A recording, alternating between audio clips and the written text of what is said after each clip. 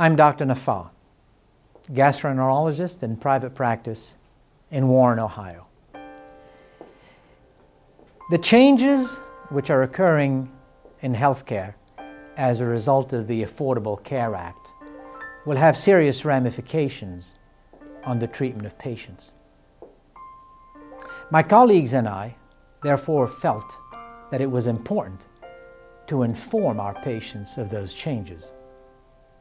We published a letter in our local newspapers regarding that matter. The letter has since gained national attention, and we would like to share it with you. Many of those who cheered in March 2010 when the Affordable Care Act was signed into law continue to be bamboozled by its promise. As details of the plan have emerged, however, a large number of people have changed their minds, realizing that what was pledged as an administrative and fiscal disaster, bringing higher healthcare costs, a severe physician shortage, and the rationing of medical services. In brief, a recipe for mediocrity. If all you know about Obamacare is that it will provide insurance to 32 million Americans who don't have it, that patients with pre-existing conditions may not be excluded from coverage, that certain screening procedures are offered without co-payments, and that children may remain on their parents' plan until the age of 26, you would have no reason to fear or oppose it. Sadly, that's exactly where the Obama White House wants you to be, in sheer ignorance of the innumerable provisions that make up the 2,700 pages of the law. A law that directs you to providers you may not choose or even like, forces you to pay more for the services you receive, and decides what level of care is suitable for you. Most disturbingly, it is a law that subjugates your doctor's judgment and their livelihood to bureaucratic authority. Those whom you have come to regard as the guardians of your health will have other motives than to preserve or improve it. If the Affordable Care Act is not a socialized medicine, it will of necessity lead to it. By the exercise of regulatory mechanism and fiscal pressure, medicine will no longer be a liberal profession, but a government job, where your physician's desire to excel in the delivery of care will cede its place to the fulfillment of government-imposed requirements, the adherence to imperious rules, and the fear of retribution. In a first phase, Obamacare eliminates private physicians and consolidates the practice of medicine around hospital institutions. President Obama once promised, if you like your doctor, you can keep him. What he omitted to mention was that sooner or later, your doctor will go out of business. The Affordable Care Act prohibits physicians from owning hospitals and implements measures to cripple and bankrupt their practices. Drastic cuts in reimbursement and a slew of new regulations have already led to the closing of many freestanding facilities, or their acquisition by neighboring hospitals. Regulations have escalated to the point that full compliance has become virtually impossible. Physicians' offices are raided on a massive scale and systematically audited to recover monies allegedly paid in wrongful billing. Impropriety is quickly adjudicated and called fraud to justify the huge fines which are then imposed. The intimidation and the resulting financial strain often lead physicians to close their practices. Auditors entreated with that task are compensated with a generous portion of the fines they collect, leaving little doubt as to their incentives. This is absurd in any free society, but many physicians capitulate in fear of retaliation. Those who contest the ruling do so at their own expense, and when victorious can only hope to recover the fines they paid. That state of affairs, buttressed by media sensationalism and its unrelenting attack on the medical profession, unfortunately lends credence to the notion that physicians are somehow responsible for Medicare's fiscal insolvency. A ridiculous notion, but one that furthers the Obama administration's agenda to strip them of practice ownership and make them employees. Many have already resigned themselves to the new fiscal reality and hasten to avert the inevitable collapse. As they quietly surrender their practices for a hospital job, often in bitterness and depression, they put a pragmatic face on their decision. They soon find themselves trapped into roles they never wanted or felt prepared to assume. They become demoralized, sometimes rancorous, as they enter a world ruled by bureaucrats who generally don't have a fraction of their education, their training, or their experience. Yet a hospital CEO typically earns north of $1 million, sometimes several million. Other administrators are also generously remunerated, but an internist can only hope for a $150,000 annual salary. Medical education and training is an arduous and lengthy process requiring anywhere between 7 and 13 years after college, and its cost is exorbitant.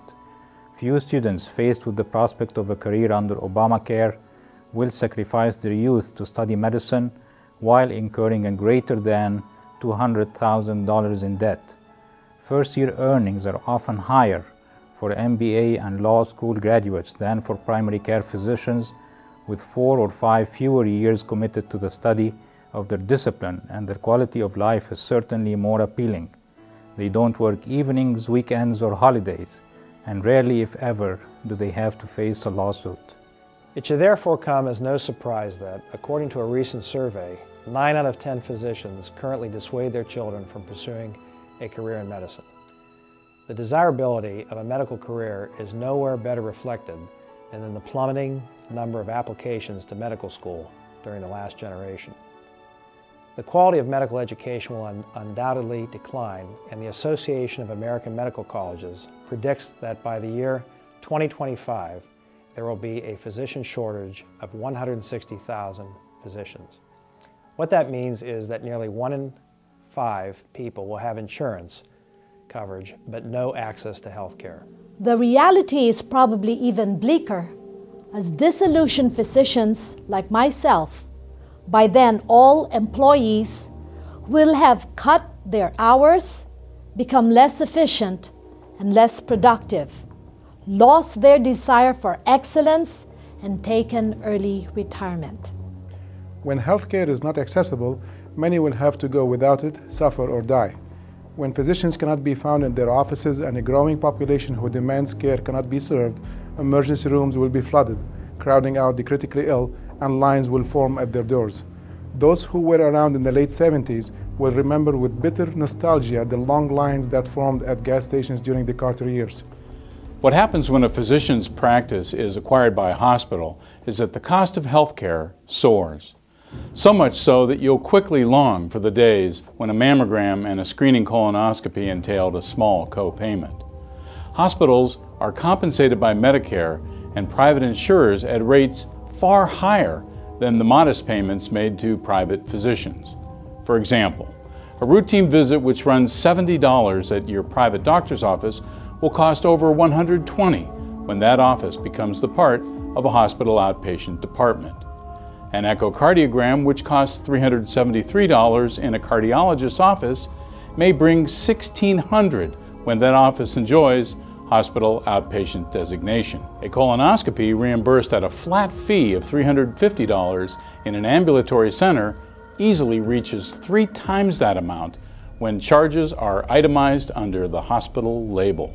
In today's economic reality, most patients with private insurance have large deductibles ranging from $2,000 to $5,000. The increased cost burden incurred by hospital billing becomes the patient's responsibility until the deductible is met, and even after that, co-payments remain considerably higher. Insurance premiums will therefore continue to rise to accommodate the higher charges and will set the stage for rationing.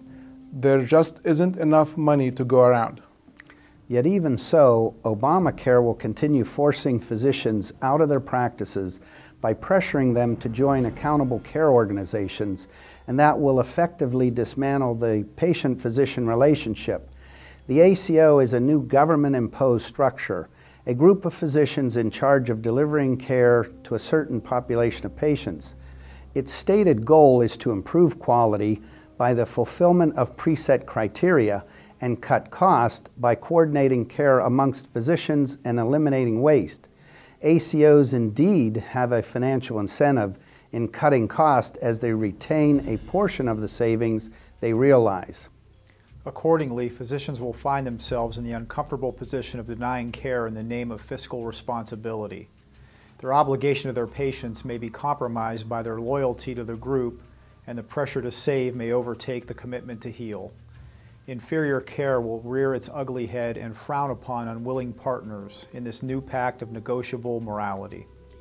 We will thus have established a new standard, one that the government will hail as thoughtful and well-proportioned, that hospital administrators will label as coordinated and aptly delivered, and that regulators and accreditation agencies will honor as compliant. Regardless, the rest of us will recognize the new standard for what it really is: medical mediocrity. Contrary to what its name suggests, the Patient Protection and Affordable Health Care Act neither protects patients nor is affordable. It only protects a new mammoth bureaucracy created to enforce the law by pilfering precious health care dollars. Innumerable agencies and boards will rise to administer those changes, i.e. provide insurance coverage to residents of each state, including illegal immigrants, and no fewer than 16,500 new IRS agents will be hired to monitor abidance by the law. Hundreds of billions of taxpayer dollars will be seized from the Medicare fund and squandered to support the new bureaucracy, seriously imperiling the treatment of seniors.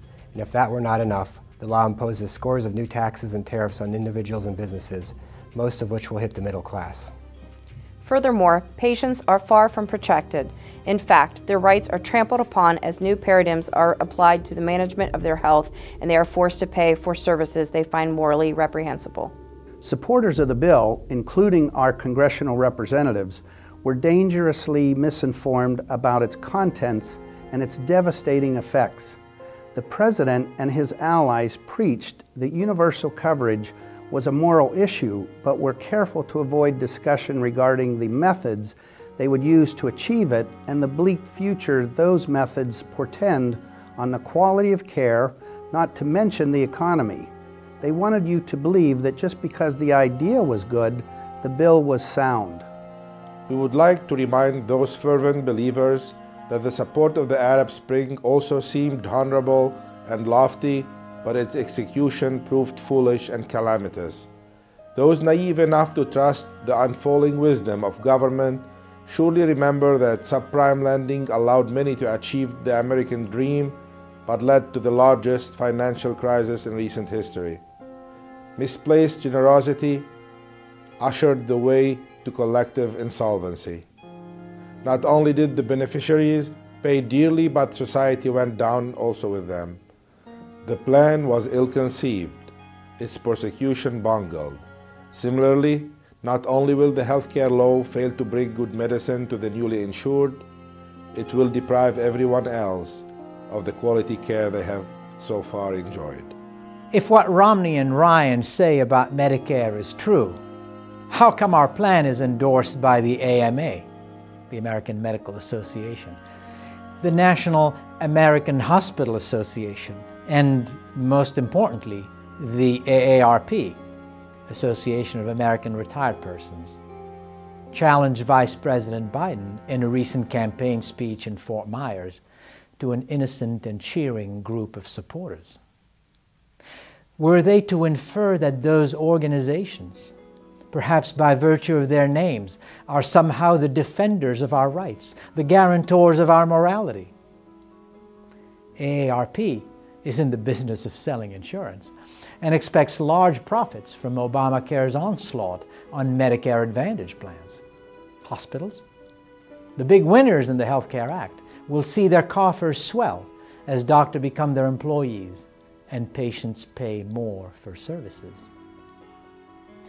Even Catholic hospitals have embraced the law, while the Catholic Church is suing the federal government over it. As to the American Medical Association, far from representing physicians with fewer than 17% holding membership, it survives on government funds. Mr. Vice President, we are not stupid.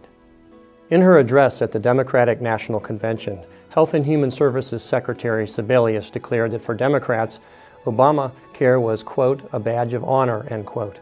But if it is so wonderful, why have so many companies and organizations been exempted from it? Secretary Sebelius' words betray her true sentiments, for the passage of the Affordable Care Act was purely a political victory, achieved solely by one party, without a single vote on the other side of the aisle. Such a political victory was hardly a way to bring the country together. It is fiscally catastrophic, the ruin of Medicare as we know it, and what is worse, the harbinger of the most dreaded consequence in a country where health care has been the envy of the world, medical mediocrity. Last year, Ohioans voted by a two-thirds majority to opt out of Obamacare. Today, that majority would be even greater. By 2015, when the law is fully implemented, ACOs have burgeoned around the country to which patients are assigned without their knowledge. The IPAB, the Independent Payment Advisory Board, is rendering decisions on the care to which you are entitled, and doctors are totally demoralized. Few, if any, will want the law upheld. The law must be repealed. Unfortunately, that will be impossible if President Obama is elected to a second term. Thank you for taking the time to listen to our message. Feel free to like, comment, and certainly share it with as many people as possible. Before we close, I would like you to hear some of the comments made by patients of ours as a result of the publication of the letter. Dear Dr. Nafa, the elderly certainly are lucky to have you as an advocate and a guardian angel. Your article was passionate and well-versed. Hopefully it will serve to educate and impact the undecided voter. Dear Dr. Nafa, I applaud and congratulate you in your public stance, and I understand some of the risk you have taken by taking a stand. I favor excellence in every profession, and especially the medical profession. May the medical profession in America remain the best in the world. Dear Dr. Nafa, I was raised in a working-class Democratic home. However, as I read your article, The Risk and Perils of Obamacare, I owe it to myself and all of you to sit down and make my way through the Affordable Care Act, and thank you for bringing these points to my attention and hopefully to the attention of many others. Since publication of the letter, we have received numerous phone calls, letters, and emails from different parts of the country. Thank you again for taking the time to view our message, and please continue sharing it as much as possible. Thank you.